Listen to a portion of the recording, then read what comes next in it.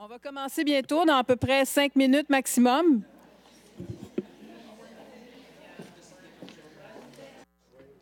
We'll be starting in about 5 minutes.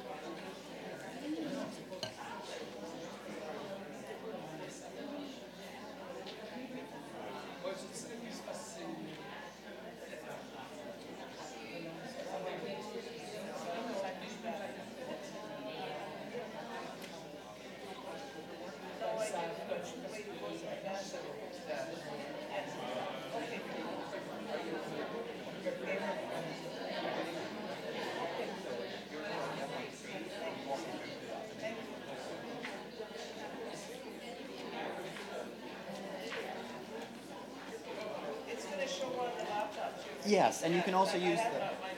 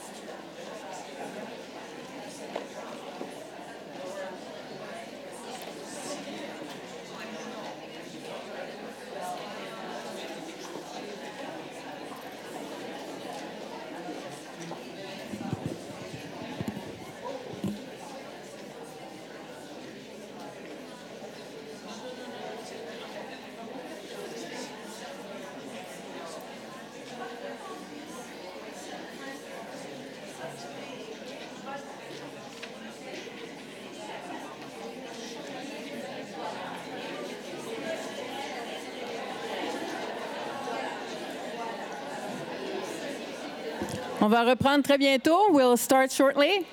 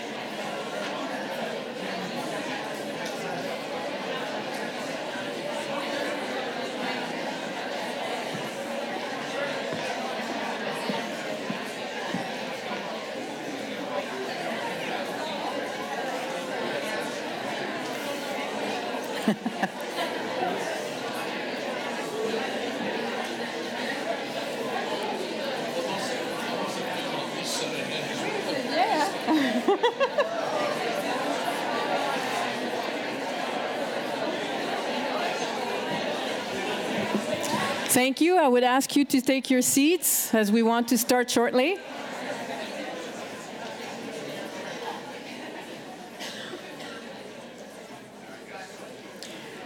So welcome back, and I thank you for, as I was thinking during the break, democracy has spoken. So thank you, and I promise I will not make the same offer in the afternoon. I promise.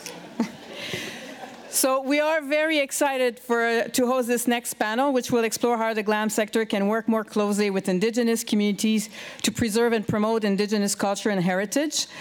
The panelists will make a brief presentation followed by a conversation and questions from the audience for the last 10 minutes or so. Il nous fait plaisir d'accueillir M. André Dudomaine, fondateur et directeur de Terre. It's a pleasure for us to welcome André Dudomaine, the founder of Directeur des Terres, and he is also going to be responsible for a festival about the Aboriginal presence in Montreal. He has certainly contributed to the recognition and promotion of the Aboriginal cultures of North America, and he is going to be with Mr. Louis Gagnon, who is the curator and director of the director of Omaglivich, and he's the Secretariat of the Arts of Nunavik, and he has been working throughout the world, and during this last 40 years, he has looked at different facets of the art and culture of the Inuits of Nunavik, and he is being also working with Olivia Leah Thomasis, who is the Secretary of the Art of Omaglivich at the Cultural Institute of Avatak.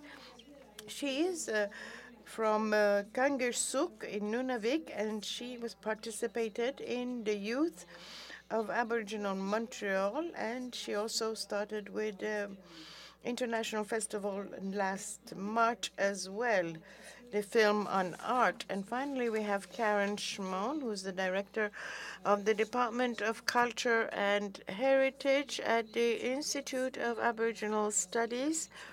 And she has spent all her life as an educator on human justice and human rights.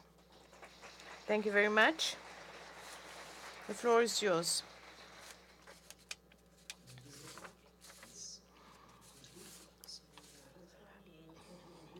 We know we always lack physical exercise during those events, so we thought to have a real Canadian exercise. The panel here will be bilingual, so you will have to take on and take off your earphones. That will help your health. So let's go into the subject. We have two different institutes, Gabriel Dumont Institute and Avatak Cultural Institute, very different and in some cases similar organizations. So maybe I will ask first to Karen to present what is the Gabriel Dumont Institute. Here? Yep. The Gabriel Dumont Institute is a Métis-focused post-secondary education and cultural organization based in Saskatchewan. We serve the needs of the Métis of the province of Saskatchewan. We have the design and delivery of programs and services for Métis people so that they can get the skills for employment. And we have everything from adult upgrading to post-secondary. One of the flagship programs is Métis teacher education. On the cultural side, we have a museum, gallery, special collections, and archives, and we have the world's largest repository of Métis-specific items, free and accessible on the World Wide Web with our virtual museum of Métis history and culture, and that's the department that I work in. And we make a lot of resources since the inception of the Institute in 1980. We have published over 200 resources. Okay. Can you give us a small idea of the archives you have? Well, it's all Métis focused, so it would be everything from photographs to documents, videos. We have been in those 40 years making the archives ourselves by videotaping, audio recording, and collecting anything that's Métis specific. This is, to us, has been something that's been missing out of a lot of archives, and so we look to fill that gap by doing so. Okay, thank you. Now, I don't know, je ne sais pas lequel des deux voudrait commencer. I don't know which of you two would like to start now to present the Avatak Cultural Center. I'm here with Louis Gagnon, who is actually my boss. First, I'd like to tell you about our Avatak Cultural Center, which was created following the negotiations of the Bay James and the north of Quebec in the 70s. And these were negotiations to give Nunavik more independence so that they would actually be independent and would manage their own affairs. And then they realized after a few years that culture was disappearing because of our modern era and changes in our era. So they decided that they had to protect it. So Avatak is something that you attach to safeguard in case of water currents. So it's a metaphor, therefore, for things that are disappearing and that you want to hold on to. There is also the archaeology, genealogy, archives, and I am in Ahmad-Vivik, where the secretariat is, and I am also responsible for programs. It means that we provide support and promotion for the artists of Nunavik. Our secretariat has all the information about the artists, but only, of course, upon their consent. And if they ask for any kind of subsidies or grants, then they send us their work and their in MP3 form, MP4, video, music, or copies of their art. And this information is very precious for you because we actually keep 2 copies of all of this material that they send us so that we can have one in our archives. And we will have, therefore, files on all the artists. For those who don't have a bio or a CV, my job has to do with helping them to develop one, of course, with their consent again, and their approval to make sure that everything is authentic and true. So it's up to us, the employees, to understand what they're doing in Nunavik and exactly what their actions are. And we can use them also for projects. This year we have a Pakitamak project, where it is a website where we promote the artists of Nunavik for the International UNESCO Year of Aboriginal Languages. And we can also receive requests for grants for different festivals that look for Aboriginal artists, and therefore we can provide all of this support material to promote our artists at that point. Sometimes we also have some exhibits or expositions, or in Irillavut. Irillavut is going to be doing a tour with different artists from different communities from Nunavik. They've created, therefore, this tour. This is an example. There is Ololimut, which is about Matthew Sieltuk and Lucas Yarnouk. And we have many on our internet site that you'll be able to look up if you want to. And there you see there Tunivut, Inutunavugut. And that's it. Those are the publications. What are they? Sorry, that was not audible, actually. She didn't speak in the mic.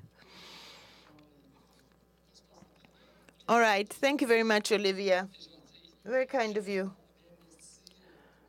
And thank you for inviting us to this conference and to this panel so that we can talk about AVATAC and what we do. Now, Olivia gave you an introduction to our institute, but I want to mention these are publications. And this is perhaps our most important publication that has to do with our cultural magazine. It's called Sur la trace de nos pas, and it exists because of the archives that we have in our Cultural Institute of AVATAC. So everything's based on the archives, and we make sure that the material that's in our archives is actually accessible through this magazine, and one of these magazines is distributed to every household in Nunavik. And there are, you can also get examples of this if you write to us, but really it's dedicated to the Nunavik population. And you mentioned also that we have this whole publication department because it is because of these publications that we can produce such material. This is actually a photo album of the Sagawit community, and with the collaboration of Potosik Dinututu, who is an author and somebody who does radio work in that community.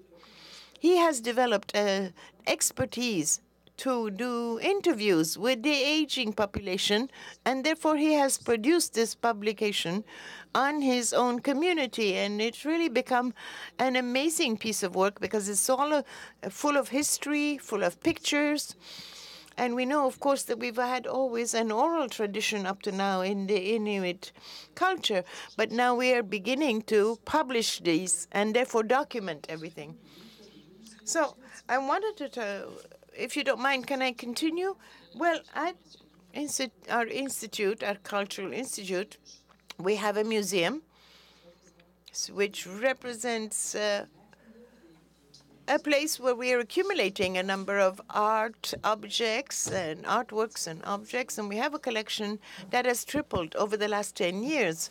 So we're making a very big effort to collect these objects. But you should explain also that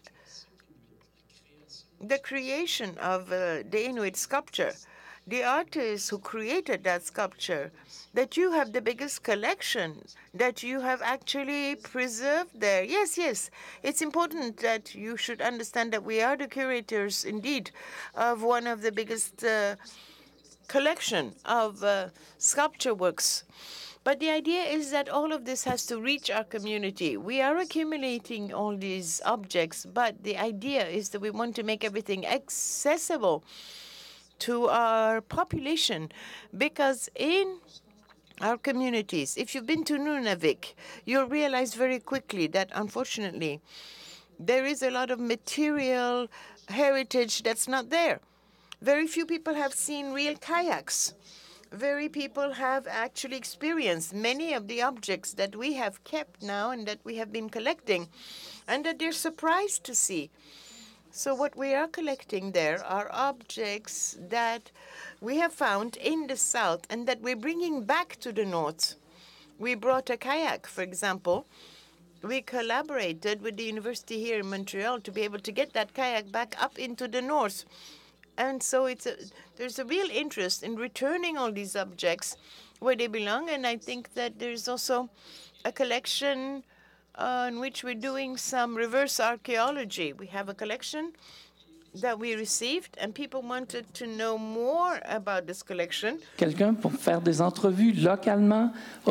We hired someone to actually reconstruct that collection. How did it come about? And we rebuilt the whole pathway, and now that collection has gone back to its original spot and is accessible to the population. There are many other similar projects that we have initiated in our museum. Well, we'll get back to all this. Let me just interrupt you here.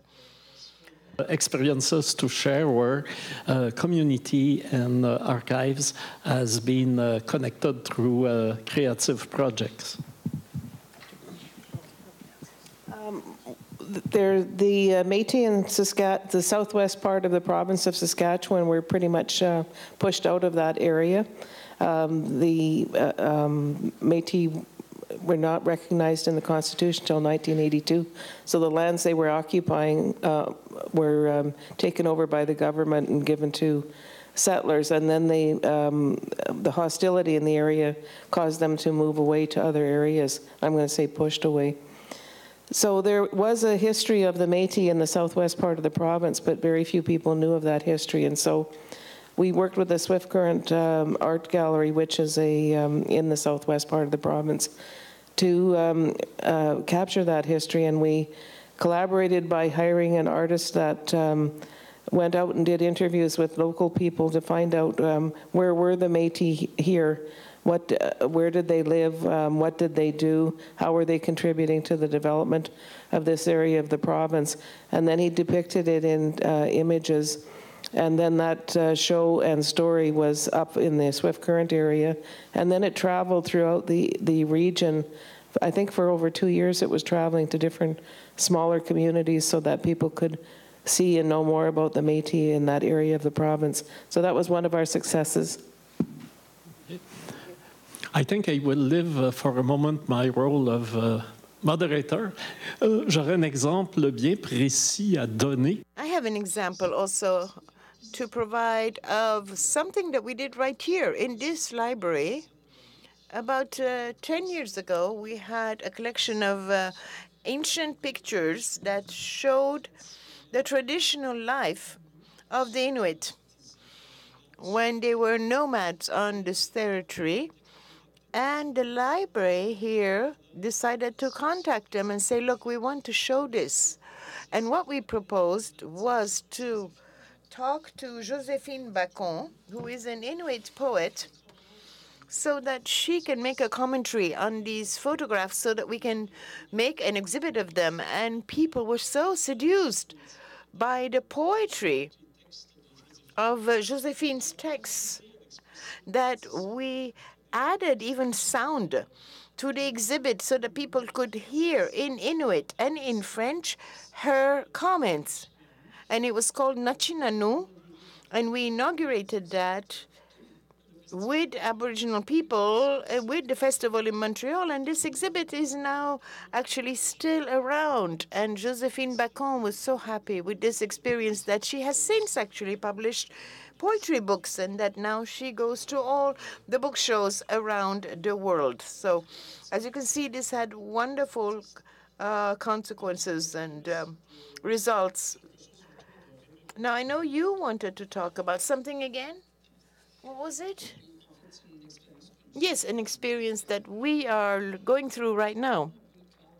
It goes beyond what you see normally, because for the first time in Nunavut, we have decided to actually refurbish a historical building.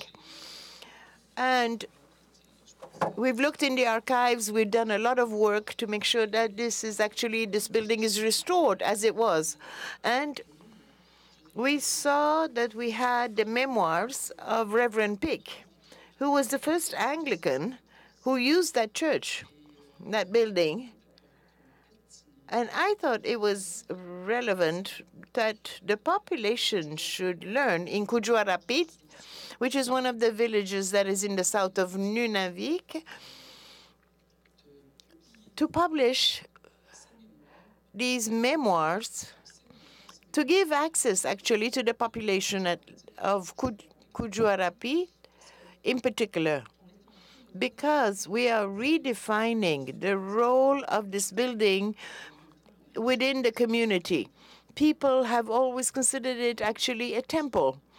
And with the fact that Reverend Pick had an important impact on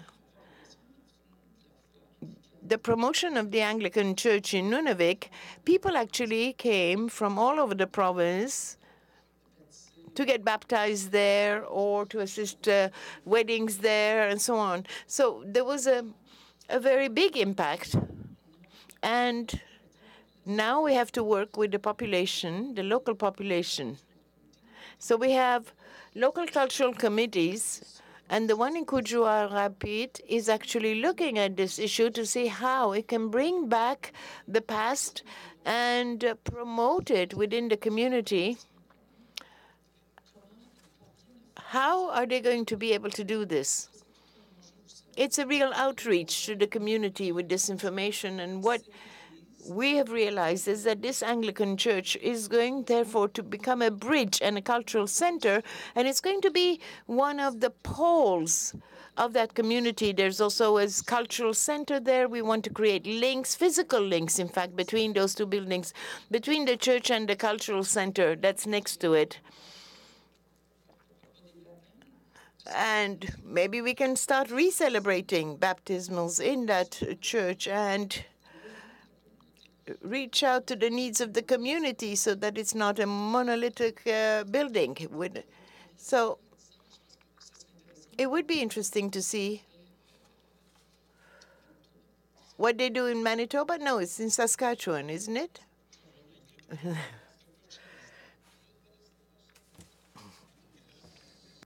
Quelle est la question?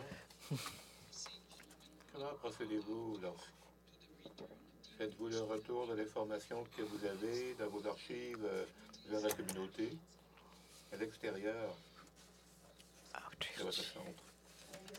Oui.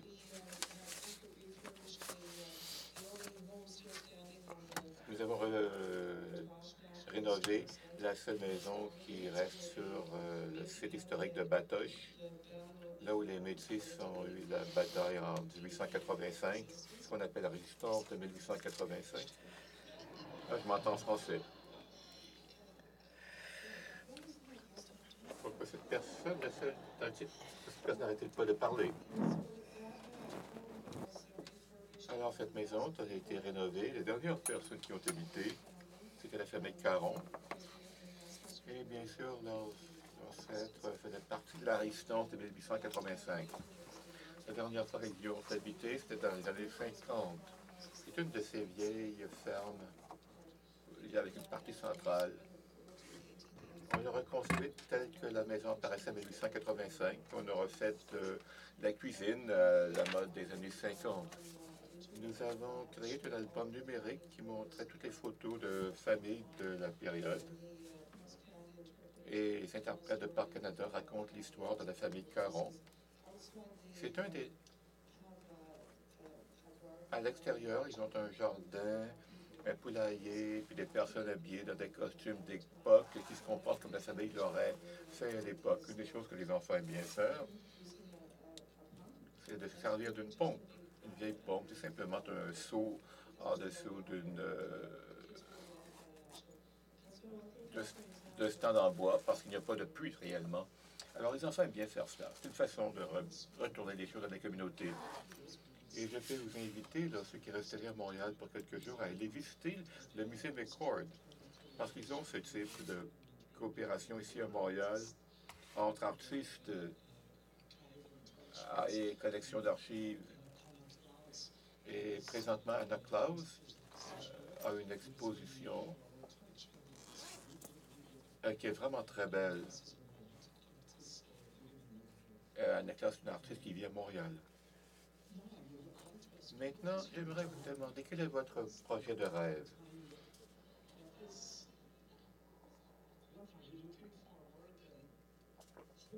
Qu'est-ce que vous espérez faire qui marche à la perfection? In our department, with my colleague Louis, we hope to visit as many villages as possible in Nunavut and meet artists. Not everyone in Nunavut is aware or at Megavik of the services we offer. A few are, but not everybody. So what we'd like to do is visit Nunavut and see what's being done elsewhere.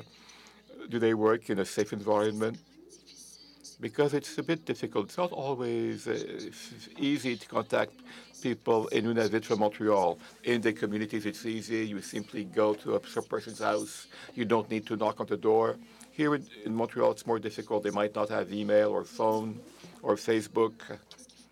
So what can I do? Well, I have to phone the community radio to make an announcement saying I would like that person to phone me at Avatak.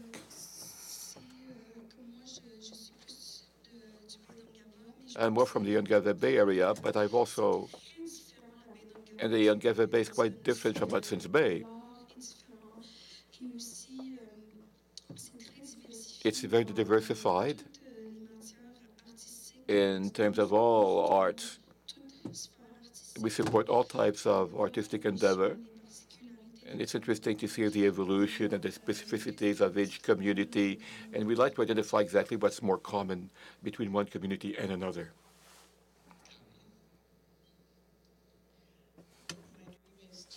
Mon rêve, c'est de faire la présentation que j'ai préparée pour cette séance, mais je crois que le temps manque. Combien de temps reste-t-il? Maintenant? D'accord.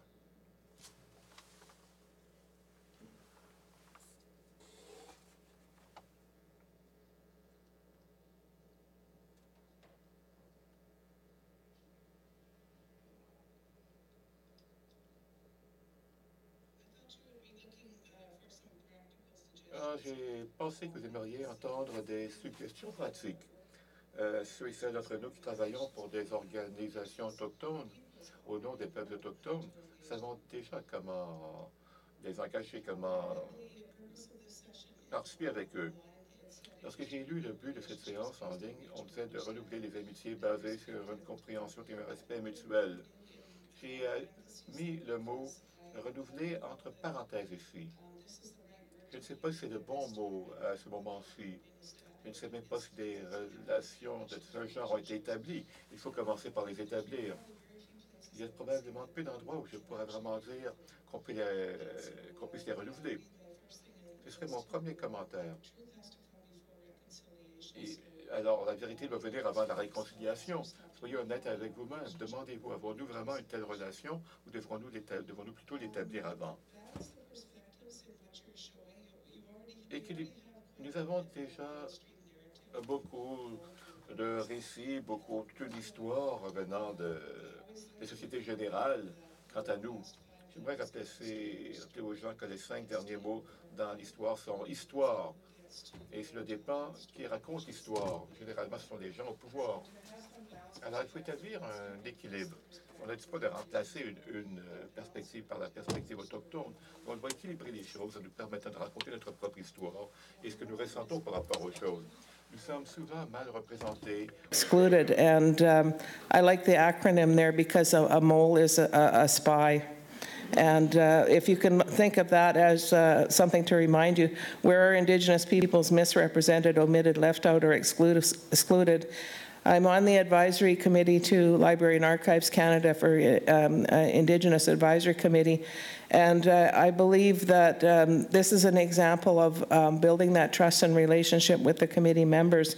And where Indigenous peoples have been misrepresented, there's a real earnest desire there to correct those things, but to leave in the original caption so that people understand what were their perspectives at the time that they were made. I've said this one here, that truth has to come before reconciliation, and that reconciliation is a process, not an event, and it took a long time for us to get to the point where we knew we needed it, so it will take a long time until it's achieved. I encourage everyone to learn from Indigenous peoples and to learn about us. Indigenous knowledge is of value to everyone, and so that, I think, has been a missing element, and that it's had any value or worth. And we can see from the TRC, the Truth and Reconciliation Commission, what happened in residential schools was that there was an overt message that your knowledge is not of any value, your language is not of any value. And so we would like that to change, and I think it's for everyone. It started out we were affirming ourselves, and now we want to inform the others as well. I think that I was quite gobsmacked, actually, by the keynote presentation. She did a fabulous job. And I think in many ways she's made GLAM's family friendly in a lot of the things that she has been doing. With Indigenous peoples, they go to things as families. They go to things in groups, and a lot of times there may not be childcare available. So when you make it family friendly, you're looking at an intergenerational approach to engaging Indigenous peoples. I would encourage you to work to make children feel that GLAMs exist to enrich their lives. When I was a classroom teacher, I always tried to take my students out to galleries, libraries, archives, and museums, because I think that if they don't gain that appreciation as youth, how would you expect them to have it as adults?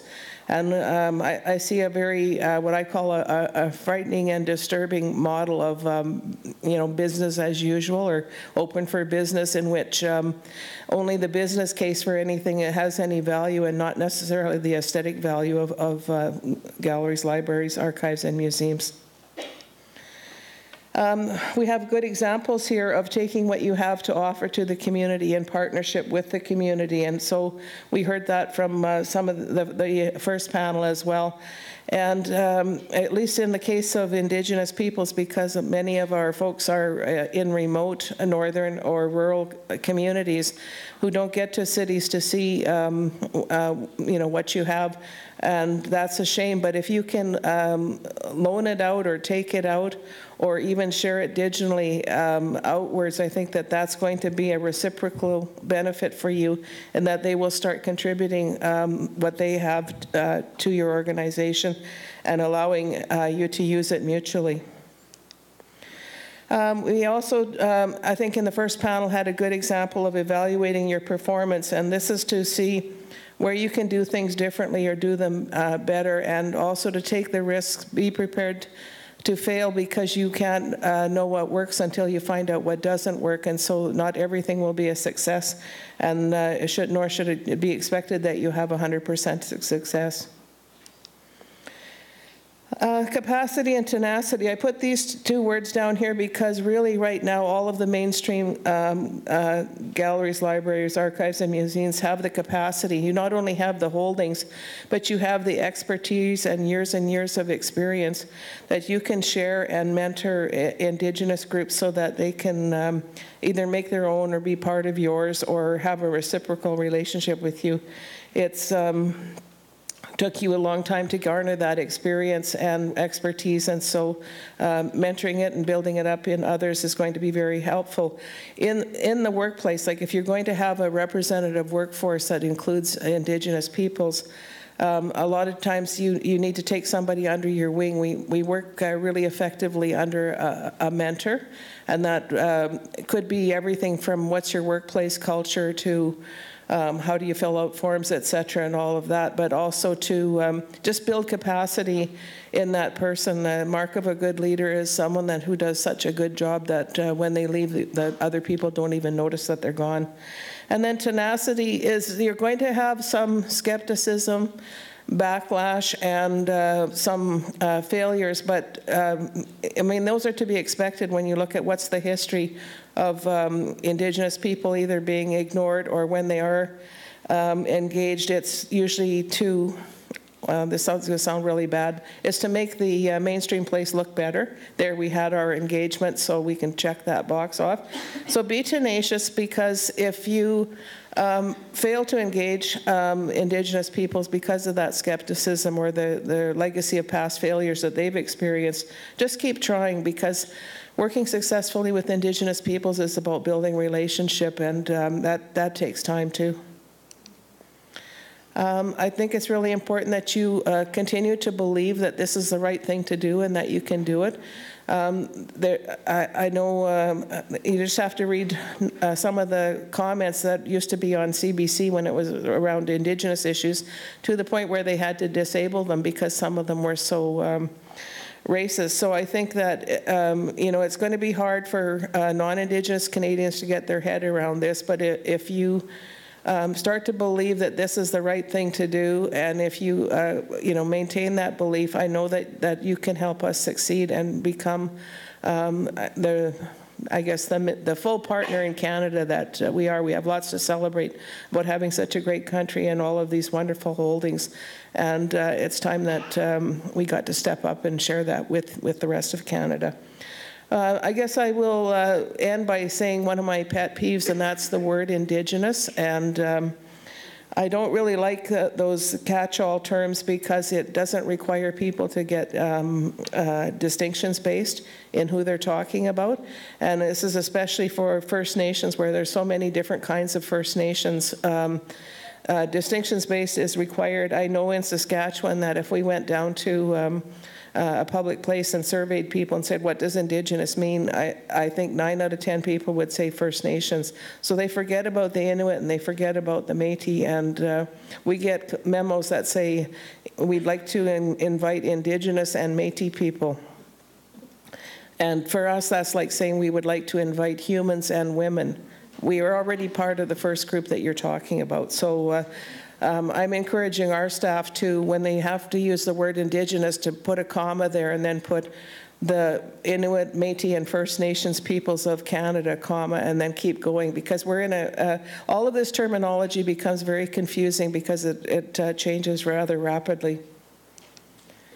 And Marcy is how we say thank you in Michif, which is our Indigenous language, and we're working very hard to preserve that as well. Thank you very much.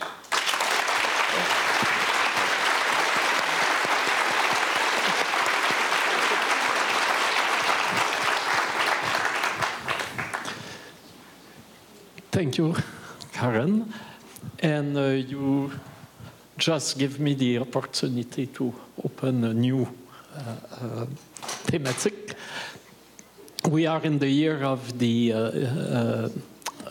indigenous languages, and so maybe you can tell us what are the action your associations or archives or libraries can take to help to preserve, to develop the ancestral language of the nation.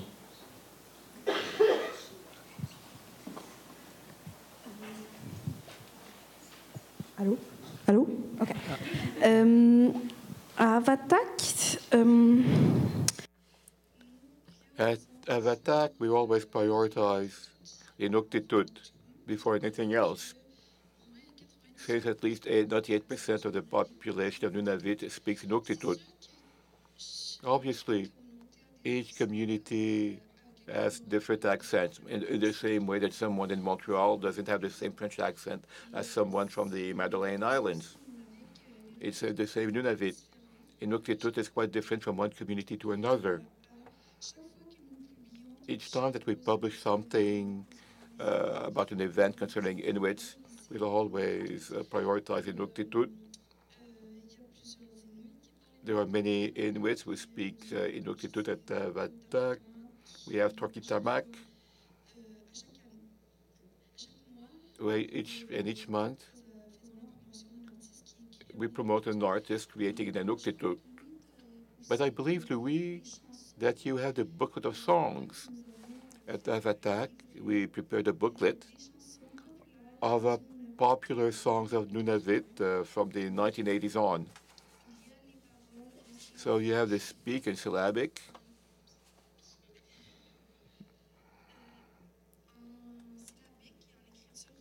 And in Roman writing. And these are popular songs made by Inuits in Nunavut of all types, pop, indie. We have many projects like this one. And we're constantly prioritizing Inuktitut before English or French. Language, Michif, is critically endangered, and according to UNESCO, this means that the speakers are very elderly. They're 65 to 85. They're few and far between because of the Métis dispersal that occurred. Their children and grandchildren do not speak the language, and they have very little opportunity to speak to one another, and there's very rare instances where they are also married to a Michif speaker to have someone to speak the language to. For the last 15 years, we've been ensuring that all our children's books are dual type translation in English and Michif, and they come with a audio CD so that people can hear the language. It's an oral language, so the orthography is just in the establishing phase, and we are trying to be consistent with that. And then the other thing that we're doing is called language banking, where we record and videotape. They're all elders now because of the age. Elders who are Michif speakers using the language because they're rapidly passing away. It's a really sad state of Michif right now. We also have developed two Michif apps because we recognize different versions of our language.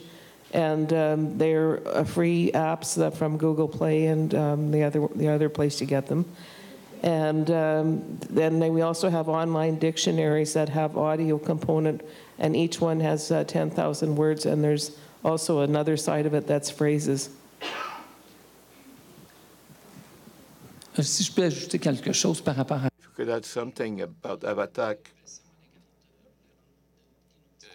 Now, about Inuktitut, obviously we have a translation department, which allows us to keep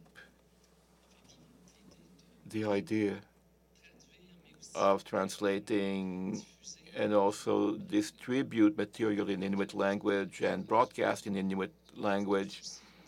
It's a constant concern. We want to ensure the presence of the Inuit language because it's important because the language is being eroded.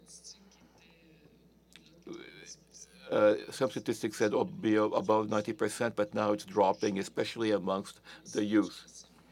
Even if education up until year 3 of grade school is still in Inuit, because we still have some constant efforts to deploy.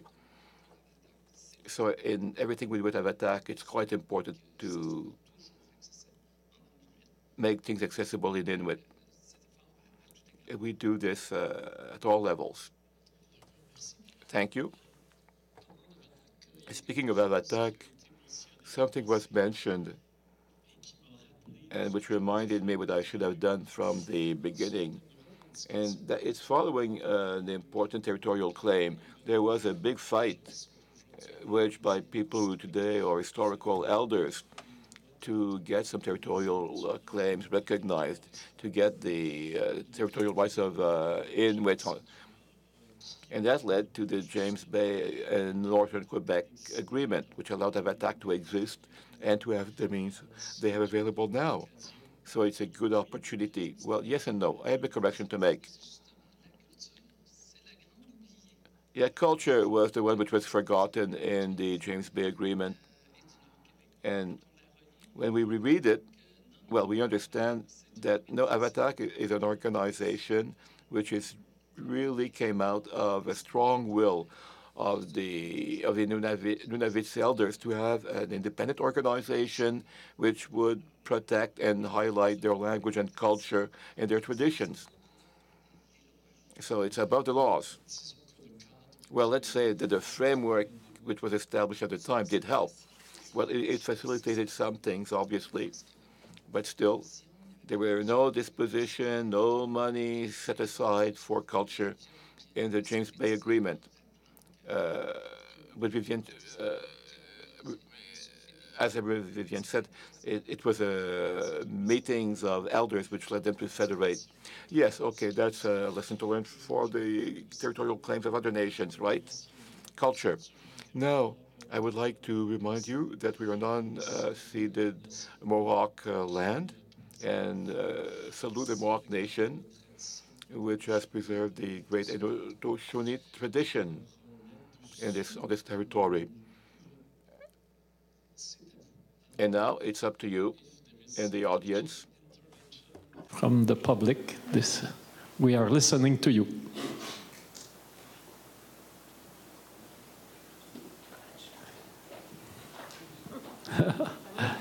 Moi, j'ai peut-être une question.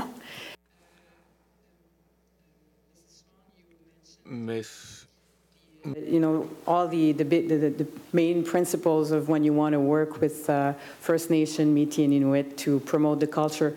I was wondering if you had any particular experience where you saw that that there were specific things that were done that actually worked and that went above and beyond what was mentioned, but specific things that you see in your experience. And the same thing, Monsieur Gagnon. And Mr. Gagnon, Ms. Bondi talked of her experience with Avatak. What made this partnership function well?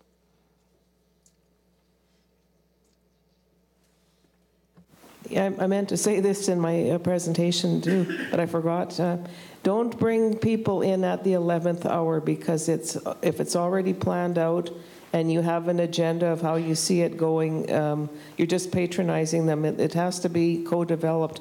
I think the people in the first panel said that was important as well. So the co-development right from the get-go process is very important. The other one is you can build the relationship around some non-controversial, non-threatening things first, like maybe you would have just some kind of event that included some refreshments. We eat at everything, so everybody can break bread together from any cultural group, and don't have it be so controversial, and then find out who your allies are, and you'll succeed. Hey, mon Dieu, comment je vous réponds? How can I answer? It's fairly complex. In the history of Avatak, we had all types of cooperation between nations with the Crees. I met Cree groups many, many times, me and my colleagues, to pool these various experiences of archive creation and to see exactly how we could develop an arts department, which became an arts secretariat. And then we had this special opportunity of establishing a partnership with the MBA of Montreal. Well, there was a background to it. It's been more than 15 years, and I forget some of these years now, that I've been working closely with the museum, if only to identify some Inuit art, which would be forgotten otherwise. It's often difficult to read properly, to recognize properly the works of Inuit artists. Since it's my specialty, well, I was able to work with the museum. So it's a bit of a surprise to see that this major institution wants to get so close to our communities. And they say there's a possible partnership which will benefit both. For Avatak, it's a way of opening this world to the Nunavut, to open them to the world of the Montreal Museum. And for Avatak, it's also a chance to say, well, these archives that we have, it could benefit the communities in the South as much as the Nunavut Inuits. So within this parameter, let's not forget the universities. We have a very dynamic milieu we hope to join. And it's part of Avatak's dream to become this cultural embassy. I think it's probably the role that you also see in your own center. It's important to federate our forces. And for Avatak, and it's practically a message from our archivist who says, Louis, I'm so happy we can cooperate with various institutions where we can borrow documents, where we can have copies of documents. We don't always need the original, where we can have copies of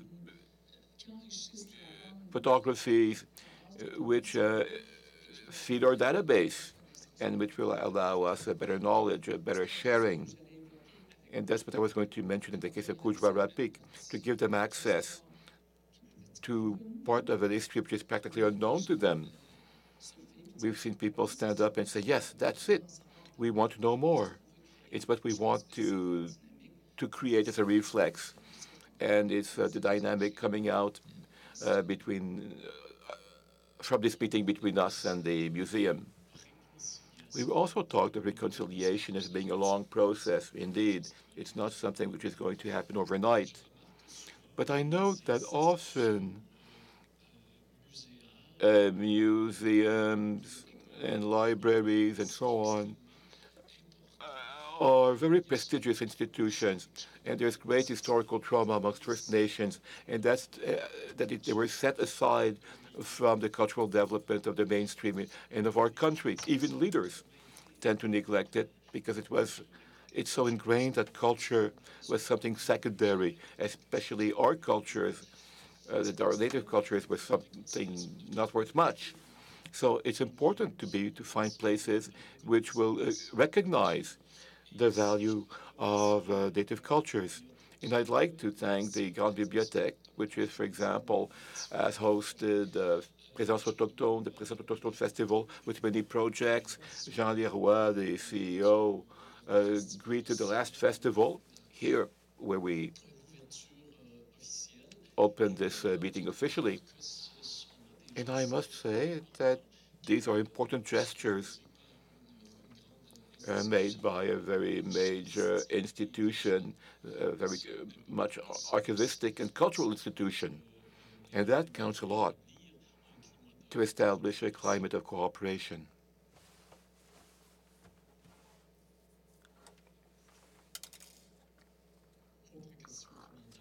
Other questions or comments?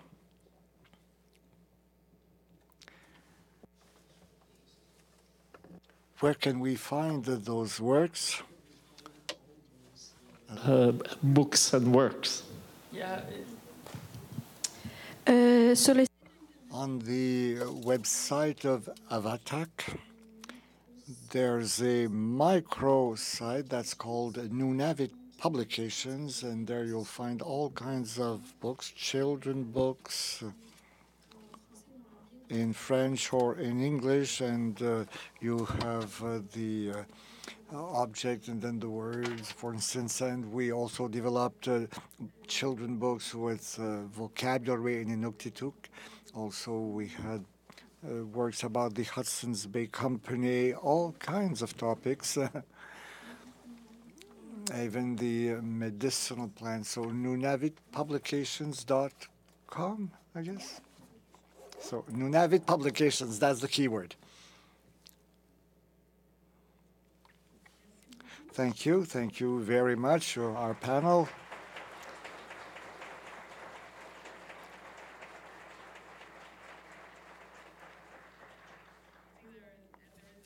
A common point with the previous panel in the sense that you have to take risks, you have to think of collaborating, and you have to look at it in different ways. So thank you very much.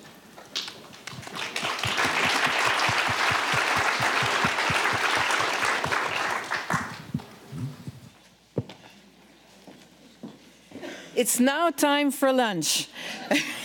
So I would just like to remind people that ceux qui vont faire la visite de la... Those who will take the guided tour of the Grande Bibliothèque, it's at 1:15 in front of the shop, and otherwise you can visit the kiosks and the exhibition, and we will sign the protocol of agreement between the BNQ and Library and Archives Canada at 2:15.